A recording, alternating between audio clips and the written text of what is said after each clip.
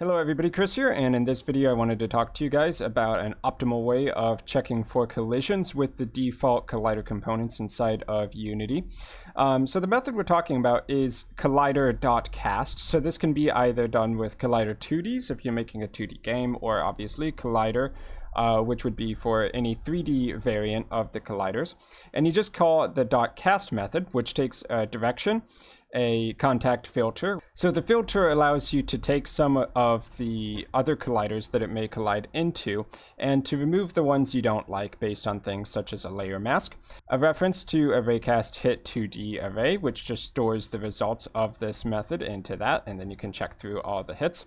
And finally, the distance to check for. Now, I believe there are other overrides for this, like not including distance, but this kind of makes the most sense for me because usually if you're going to check for a collision, you want to check a certain distance. So what's really great about using Collider2D.move collider or Collider.move collider is that there are different components for the colliders that may exist inside of your game. So obviously you can see here on this player game object right now I have a Capsule Collider 2D, but there might also be, let's say, a BoxColliders 2D, and you're really not sure which kind of collider you're going to be using. So without knowing that, you can't exactly determine where the collider should be casting from based on its shape and size. And that's why this method is so great, because it'll take any 2D or 3D collider and it'll determine how it should be cast for you.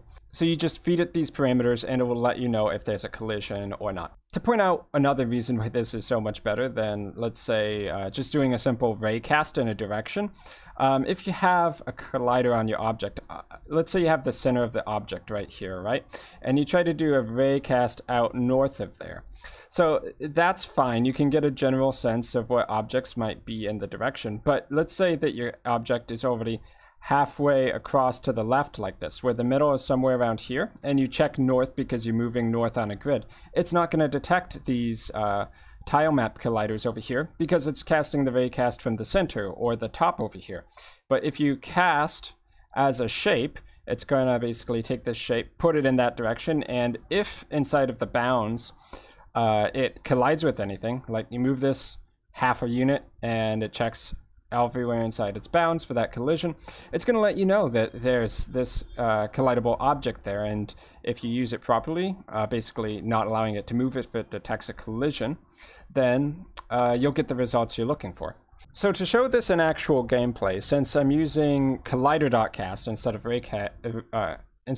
Raycast, if I go over here just a little bit where the center is off balance, it's not going to let me keep progressing there, because if we go back into the scene view, we can see if this collider went a little bit of a step further, it would in fact collide, but a Raycast wouldn't detect that. A Raycast would let us go up north, or in the case of this character down below, it would let us go south and pass through it, which is not what we want.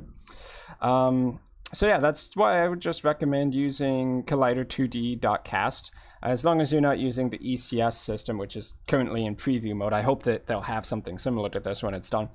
But yeah, as long as you're still working with standard Unity components, then yeah, you can just use Collider2D.Cast, and basically all of the collisions are going to be checked for you because Unity has already done the math for you. So really useful. Hope you guys learned a bit with collisions inside of Unity 2D, and you can easily apply this to 3D as well. Once again, just use Collider.Cast instead of Collider2D.Cast. But aside from that, I've been Chris. Thanks for watching, and I'll see you guys in my future Unity content.